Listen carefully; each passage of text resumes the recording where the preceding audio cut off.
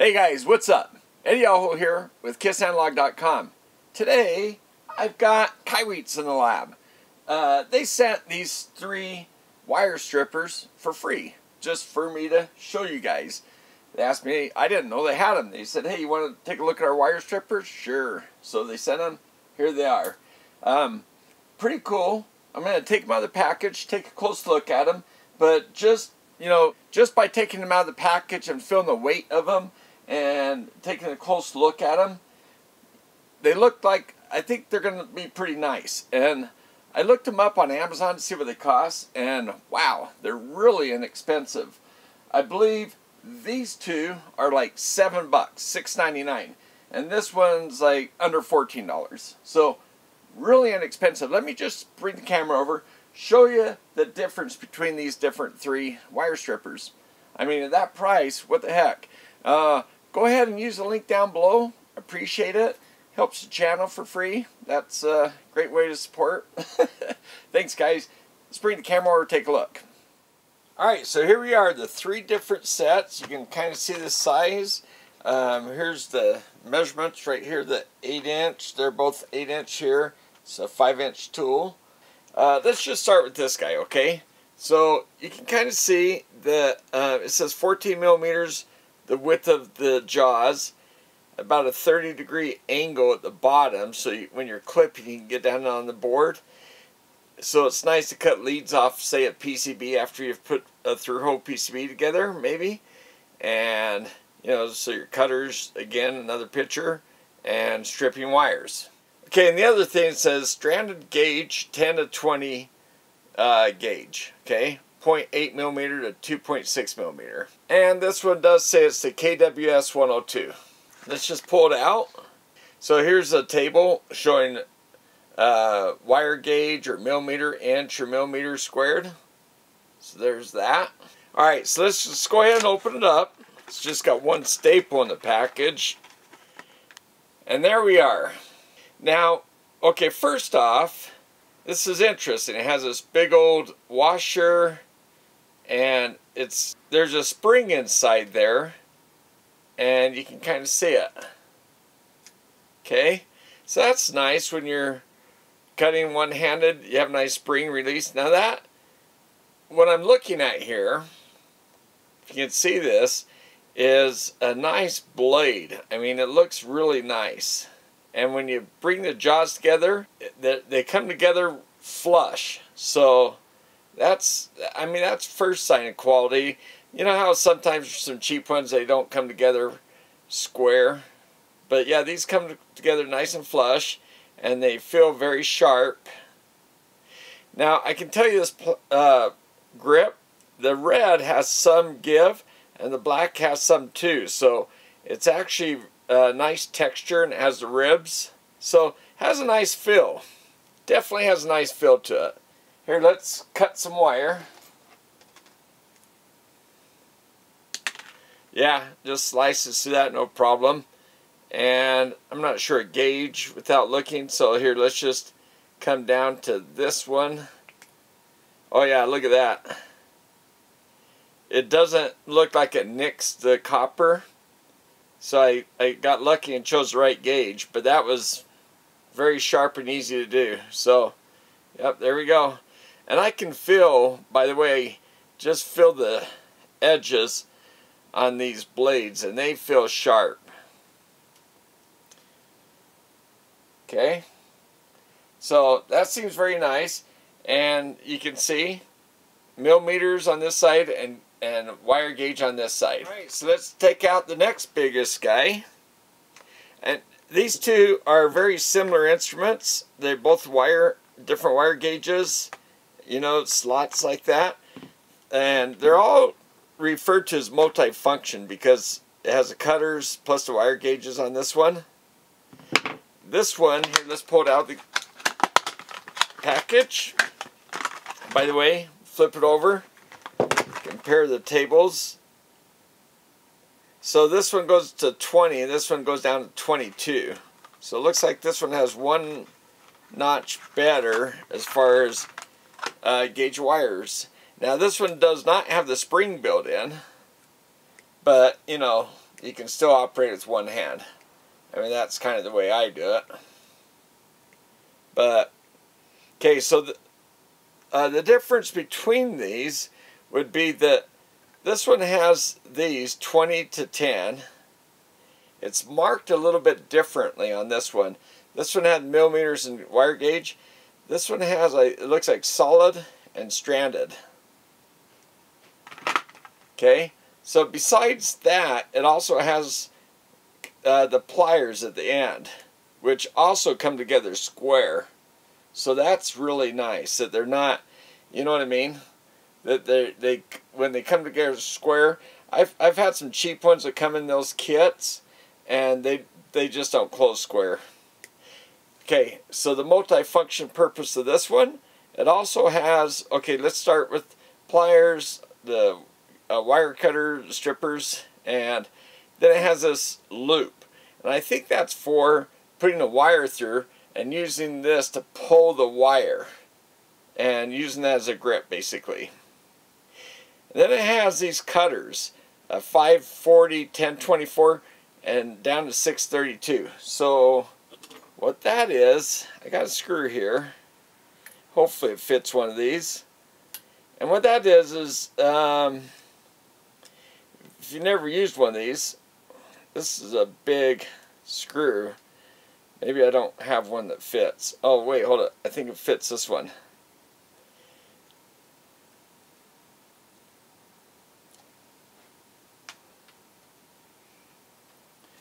Alright, so what you have to do is you just screw it through. Actually, it doesn't, I don't know if those are the right threads.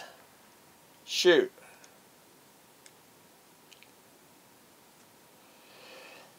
Okay, so this one looks like it's a 1024. So you find the right size, and then you thread it through, and you want to cut your wire down, or your bolt down.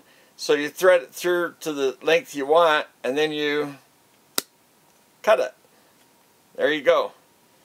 Then you back this guy out.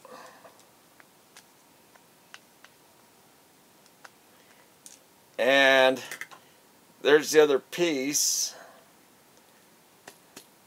And there it is. And there's the chunk I just cut off. So that's how you can, when you need to change the size of a bolt. I use these kind of cutters fairly often when I put together a project. I have the wrong length of bolts. So sometimes I buy a long one, and then it fits several different areas on the box I'm putting together. Some of them I cut down, so that way I don't have to buy a bunch of different sizes. So yeah, they work really great. The other thing is it has a knife blade here that kind of does the job as this one, but it's a little bit different, you know. But again, when I fill these, they feel very sharp, and you can probably see how sharp they look. But the other thing is, these things, when you pull them together, these jaws are tight, and there is this nut that you can tighten up if it gets loose on you. It says wear eye protection, warning, do not use on live circuits, cut copper only. So there's some warning signs on it. Only coax. So this right here, okay, so now we're getting down to this part. This is for crimping things. This is for coax. See, insulation, non-insulation, insulation. So here, let me show you something here. Here, actually, let's cut a wire. Okay, we'll strip this wire. And what gauge does this say? This says 14 gauge right here. No, this is stranded, so I'll use the second one up. Okay. And let's just strip off that much, I guess. And then I pull. There we go. So that works really nice. Then I want to put one of these guys on. This is for a 14 gauge wire. So I just slide this in there. Well, let me get the wires together. Okay, and then I see the wires just protrude right here. Then I grab this guy, and look, the blue one I think matches this color, I'm guessing. Now the one with insulation, if I crimp this one, it has a jaw that's kind of rounder, so it's not going to smush through the insulation. And this one's more dimpled, so that's the one with non-insulation. It'll kind of push in a little tighter. So just drop that in there right there, and then crimp. And very easy. And that is a very tight crimp. I could see the wires get smushed down when I did it. So there you go. Alright, let's move on to this guy. They're all referred to as multifunction strippers, okay? And this one was the KWS 105. Again, the links are just down below to help support the channel. Now this one said 10 to 22, 0.6 to 2.6, 0.8 to 2.6. This one's 0.5 to 2.6. So this one covers a little bit broader range, 10 to 24 gauge. So KWS 103. And okay, so we got the stripper up here, but looking down here, I have the crimper like I did here.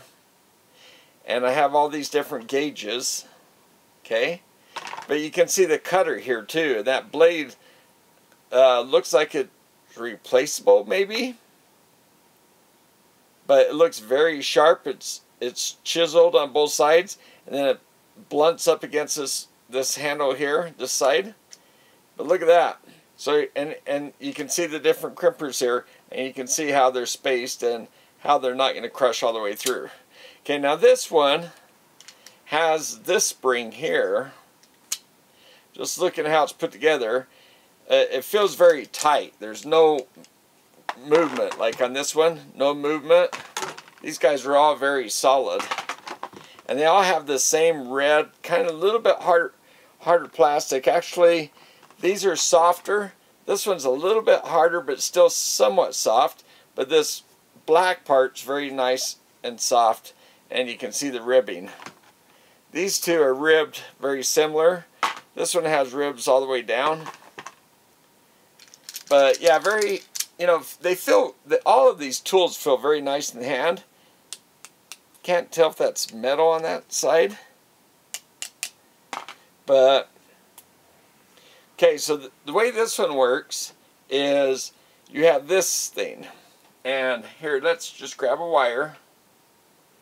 Here, let's go ahead and complete this wire. Let's just make a little bit of a cable for my bench here. Maybe I have something I need to wire that's going to be this long. Let's just say. Okay, let's go find the cutter. Wow, that was like butter. That was nice. Okay, so then I feed this in and see it hits that plastic thing.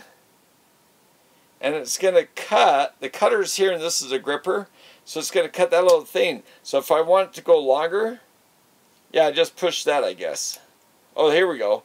So if I push this down, it has a spring on this thing, look. And then you can push it in the way you want it. Okay, I guess that's how you work it. You push that in, pops out, and then you push it in. I just want to go all the way on this one, just... No, I don't. I want to put another one of these guys on. So I want to make it probably that length. Let's just see. Yep, that looks about right, probably. So then when you push, you see how the jaws grab the wire, and they're pretty sharp teeth. And let's see.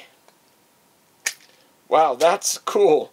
And then those dig in, and that works pretty slick. Alright, so let's try to use these as a crimper. Got another one of these. Okay, so it shows red, blue, and yellow. It's a little confusing, but the yellow's in between. I feel like the yellow is the bigger one. I think it's supposed to be up here. You know what? I'm looking at this thing right here, and this is non-insulated. Alright guys, so yeah, it's a little confusing. I'm not sure about this, but I feel like these guys are for the non-insulated down here, and I feel like this is for the insulated. So I'm going to use that guy and squish all the way down. Okay, there we go. Yeah, there we go. Very tight. So there we go. Yeah, these are kind of nice when you're just doing a lot, when you just put it in, and I don't know. Shoot, I guess it's a personal preference, but I think I actually have different brands of all these styles, and these look like they might be just as good as my more expensive ones. So I don't know. I guess time will tell. I'll use these and I'll report back if I find anything bad. And yeah. Anyway, I'll go ahead and use them on the bench here. So hey, what do you guys think of these things? I mean, for the price, it's pretty unbelievable, I think. I'm really interested in using these kind of automatic strippers, I kind of call them, because they just, you just grab it and strip it. I just kind of like that, where, I don't know, when I'm doing a lot of wire stripping, and this type of stripper, I've become to, like a lot. So, but, you always need the different types, and so I do have strippers that, I have some like this, and I have some automatic ones that are somewhat similar to this one too, but mine cost a bit more than these. So, but yeah, I feel like the grips, they just feel pretty good in the hand. I mean, they feel really good in the hand, actually, and I'm actually a little surprised because of the price. I thought they would be kind of cheap, and I didn't know if I wanted to do the review once I got to look at them, but yeah, when I felt them in the package and the weight, I thought, yeah, they seem pretty nice. So, yeah, what do you guys think? Let me know, and use links down below. Thanks, guys.